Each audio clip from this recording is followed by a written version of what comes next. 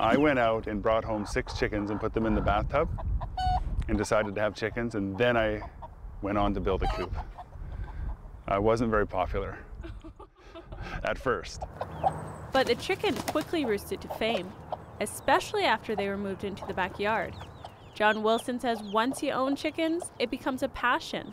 That's why I built these ridiculous buildings behind us. This coop has video surveillance, Wi-Fi, and electricity. Coops don't have to be glamorous, though. They just need to provide a safe home.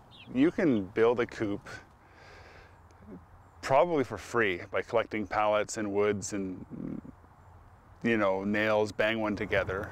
What matters most to a chicken is always having access to fresh water and food, a safe place to sleep, and an area to run around. The chickens need access to dry dirt or sand. Dirt is best for dusting, and the dusting helps them naturally take care of parasites.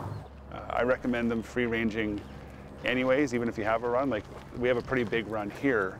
We still let them out every day. John says his children spend most of the time with a flock. They have one chicken, Rocket, who loves escaping out of the coop to be around people. I like Rocket's friendliness. He always wants to be with you.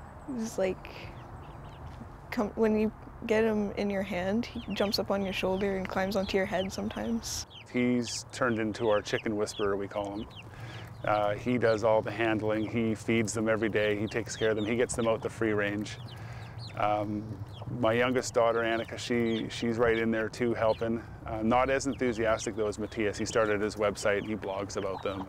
The Wilsons let their chickens live out their days naturally. If they hatch too many roosters, though, they will be needing to process or rehome them. There are various Facebook groups with people willing to take roosters or non-laying hens. In Nanaimo, residents can have up to 6 chickens, 4 if you live on a property that's less than 450 meters squared. Only hens, female chickens, are allowed in the city. We have heard many times, how do we get eggs if we don't have roosters? Because in the city you're not allowed to have a rooster. All a rooster does is fertilize eggs. The chickens will still lay their eggs. Commercial chickens usually lay every 24 hours, while heritage breeds lay less frequently, but for a longer period of time. It takes a chicken from hatch to 6 months of age to begin laying eggs.